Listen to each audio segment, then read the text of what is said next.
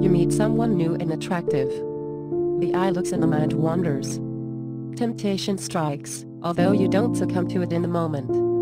Nonetheless, you find your thoughts keep returning to the encounter, to that attractive person, and to the possibility for romance, sex, or relationship. When the mind wanders, it often follows a path to love, romance, and sex. If you're currently unattached, such thoughts can be wonderful. Infatuation is a seductive emotional experience. Who knows where it will lead? But if you're already in a committed and happy relationship, you may not want those thoughts.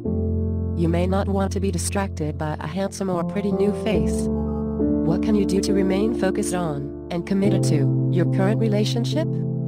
How can you stop those thoughts about the other person? Just telling yourself to stop thinking about that person doesn't help. Daniel Wagner and his colleagues have shown that attempted thought suppression actually has the opposite effect. You end up experiencing more of the thoughts you tried to suppress. In a classic study, Wagner and colleagues asked people to not think about a white bear. Trying to suppress thoughts of white bears, though, just led to more thoughts of white bears, a rebound effect. Thought suppression and rebound effects appear for all types of thoughts, including those about people you find attractive. Trying to suppress such thoughts can even lead that person to appear in your dreams. And trying to not think about sex isn't very effective, either. Those thoughts not only rebound into awareness, but they have physiological effects as well. Your palms get sweaty when you try to avoid sexual thoughts. How do you stop that person from constantly appearing in your thoughts? Instead of suppressing your thoughts, try changing the focus instead. The best advice is to actively focus your thoughts during a different direction, but the character of these alternative thoughts is crucial. Gonzaga and colleagues have investigated various ways to prevent brooding about a beautiful new person. First, they gave people in relationships someone attractive to think about. They presented 6 pictures of attractive people and asked participants to choose the one they thought was most attractive.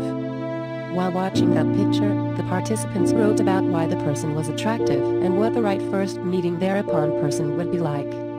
By using the writing task, the researchers made sure that people were thinking about that person and imagining interactions with him or her. Haven't we all had similar daydreams? You remember how attractive, charming, and pleasant a particular new person seemed to be. Where would you go? What would you do together? You imagine going out there upon person for the primary time. Now stop. Stop thinking about that person. Of course, we all know that telling yourself to prevent doesn't work. It didn't at the experiment, either. Some people were simply asked to prevent brooding about the attractive person, but the thoughts continued into subsequent tasks, more so than if they hadn't been told to stop the thoughts. Article continues after advertisement. But once they tried instead to vary the main target of their thoughts, and, specifically, to believe their current romantic partner, the results were very different. Some participants were asked to believe either the time they felt the foremost love or the foremost concupiscence for his or her current partner. And which was better at stopping thoughts about an attractive new person? Thoughts about love. Love was more powerful than sex. Try brooding about the time you felt love, that is, felt close, connected, and bonded to your current romantic partner. In the experiment, thinking of one's current partner in terms of love substantially reduced the thoughts of another person.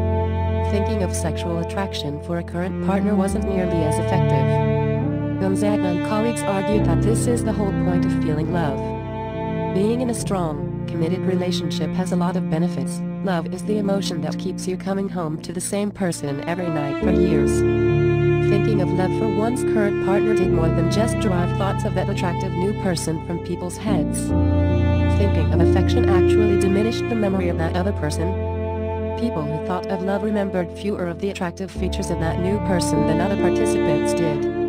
Do you want to stop thinking about someone new? Do you want to stay committed to your current partner? Do you want to diminish your memory for an attractive new person?